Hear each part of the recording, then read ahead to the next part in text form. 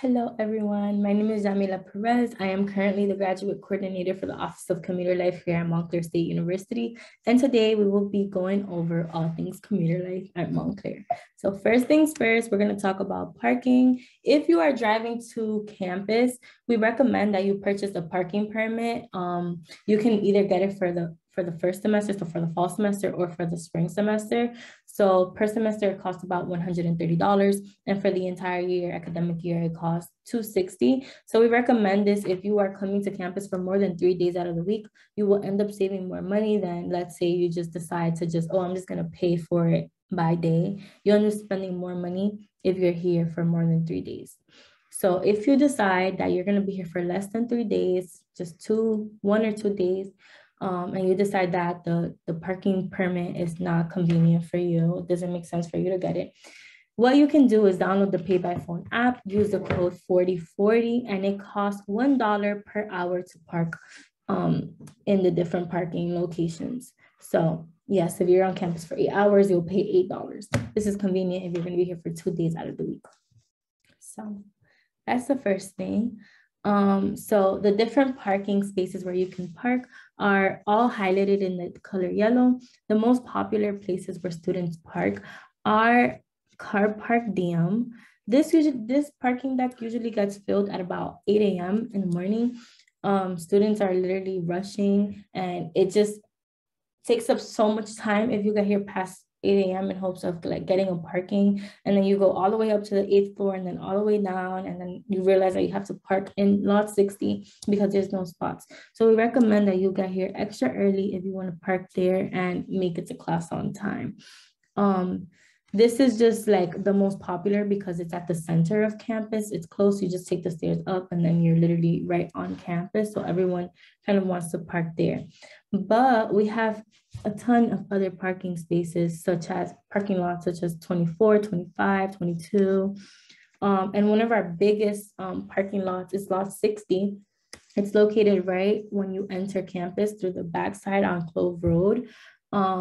And usually this doesn't get filled up until about 3 p.m. So regardless of whenever you get to campus, you're always going to find parking. It's just a matter of where you're going to park. So even though car park gets filled by 8 a.m., by 3 p.m., it's already like loosening up because the morning students that have like morning classes are leaving, and then the afternoon students are coming in. So you will always find parking, but we always recommend students to park in lot 60 just because it's guaranteed that they're going to find parking there, and it's going to be quick, efficient. They take the shuttle to the center of campus, and yeah, it saves them so much more time, and it's just good for time management. So this is what lot 60 looks like. This, like I said, doesn't get filled until about 3 p.m. And even then, like students start to leave, like the morning students start to leave campus, and then the afternoon students and the evening students start to come in. So you'll start to get like, once you get into campus, you'll realize the flow of it, especially with car park. So yes, so we do have shuttles that take students to and from the different buildings on campus, the main one being University Hall. It's right at the center of campus. So for example, if we go back to lot 60, the shuttles will usually pick students up right here. And then from there, they take on this route and they go into campus this way. They make a stop right here, this is the transit, which we'll get more into it a little bit as the presentation goes on, but this is where one of the train stations is. So what will happen is that the shuttle picks up the drivers first right here from lot 60. Then it drives into right here through this way and picks up the students that take the train. And from there, they drive into campus. They take their own route, which saves more time. There's like little ends, like hidden roads that they take, and then it leads them straight into campus. This saves time. And yeah, and avoids traffic. So overall, like even if you park in lot 60, you're not gonna have to walk across campus because there are shuttles. They run about every 10 to 15 minutes, especially like during common hours. As one shuttle leaves, the other one comes. So you're never really waiting for more than 10 minutes for a shuttle.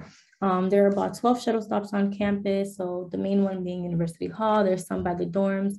And then there's definitely some, there's one in Montclair Heights, which is a train station, and one at Montclair State University train station. So like I mentioned before, the shuttle will pick the students up and bring them to the center of campus. The shuttles are completely free. They're included in your tuition. You don't have to pay for them to get on them and get a ride. So if you're using New Jersey Transit, it is recommended that you buy a monthly pass. And for being a student, you do receive 25% off using the NJ Quick Tick program. And they can be purchased on the 19th of the previous month up until the 10th of the current month. So for example, if school starts in September and I need a monthly pass for September, I can start purchasing it by August 19th. And the last day for me to purchase it for September would be on September 10th. And it would be valid for that month, which is very convenient. You receive 25% off. And yeah, so I just want to quickly mention the trains again. So the main train stations are Montclair Heights and Montclair State University. Montclair State University one is right here, like right near lot 60. I mentioned before that the shuttle literally picks you up and then stops to pick up the other students. And then we also have the Montclair Heights one, which is located right outside of campus.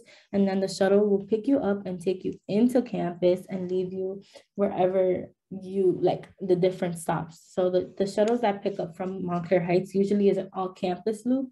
So it will stop at all the different shuttle stops, whereas the one from lot 60 is just directly for University Hall. It will not go anywhere else but University Hall. So, yes. Next, we have our commuter pit stop maps. These are very convenient for while you're here. We want you to stay on campus. We believe that the students that stay on campus are more likely to get involved, more likely to get more connections on campus, and overall just have a better experience, a higher GPA.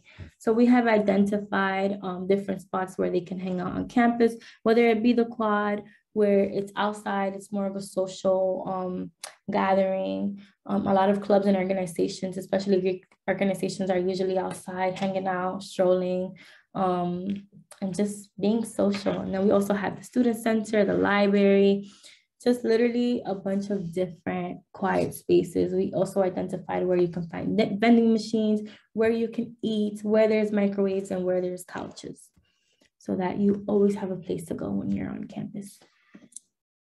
So, as I said before, we are here for you, especially for commuter students. Okay, that is what our whole entire office is about. It's about serving commuter students. So we put on commuter happy hours, which are events. There's no alcohol, but they're events intended to be on the go. So for example, some of the events that we have had are our Feeling Lucky event, which just recently took place, where students got to come make charm bracelets. It was this event all about luck. You got to eat cereal, paint, hang out with friends. And the good thing is that they get to leave whenever. They're not forced to stay. We've also had walking tacos, which they just come pick up literally a bag of like nachos and fill it with like meat and stuff, like taco stuff. And they just get to eat it on the way to class. We've also had cereal bars, which same concept, little cereal bowls, put the milk and just eat it as you go to class. We also put on Commuter Life Appreciation Week, which is the most fun week of the entire year, all catered to commuter students. We put on events. Last semester, we had a Marvel theme event, we had spa day, we had bagels, and overall just a great time. We had outdoor giant games, a summer goodbye party, which it's basically what it sounds like. We just got a bunch of activities for students to do outside and they got to hang out. So the office is designed for it to be a one-stop shop, right? So whatever it is that you may need, whether it be directions, whether it be, hey, how can I get involved? Hey, how can I get a job? Hey, I don't know where this is. It's literally a one-stop shop. You come, we give you information, and then you go on about your day. We understand that commuters are usually busy and they usually have a lot of things going on. So we just want to do things as convenient as possible for them, which usually entails a lot of on-the-go things, which again, this goes hand in hand with the commuter pit stop map, with the on-the-go events. And yeah, it's just that, literally.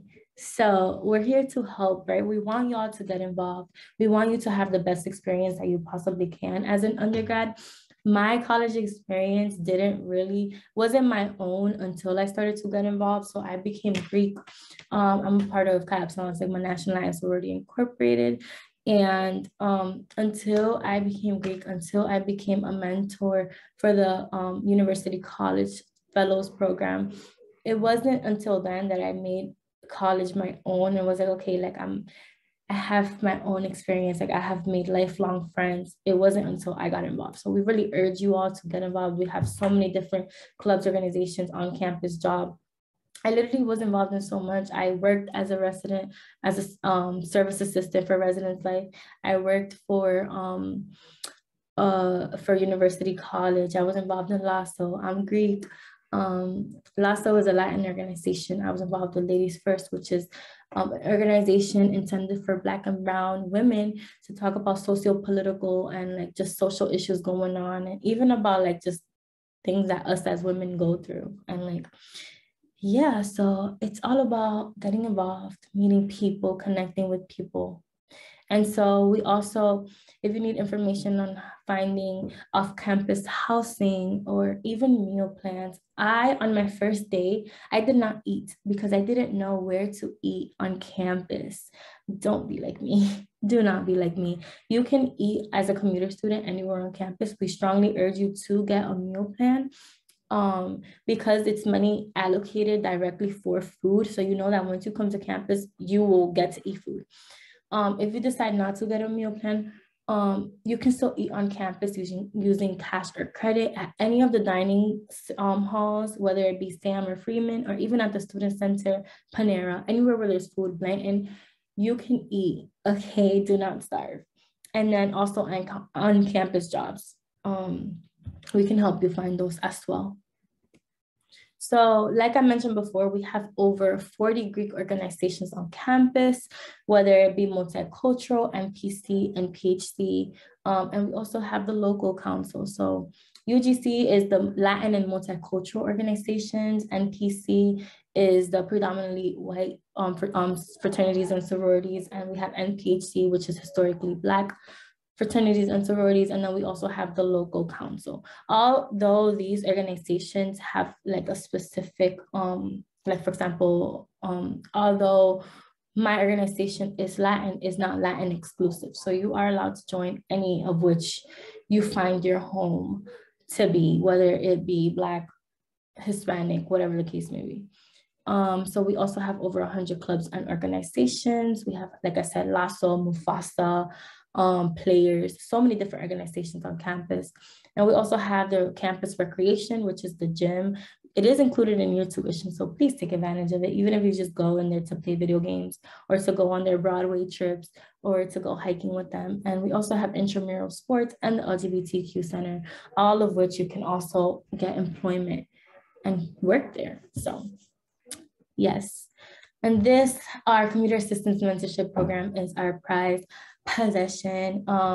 Basically what it is a program intended to help guide first-year students transition into college and just get support and help during their first year. So if they literally have their questions answered, we give them their first friend on college so that they will not feel lost or lonely. These are students that are going to be supported, and usually their GPAs are higher because they get to learn about college, they get to be involved, and this is kind of like the first step into that. So we're very proud of this mentorship program, and we just build overall community with each other, and just a space where they make friends, not just with the mentors, but also with each other.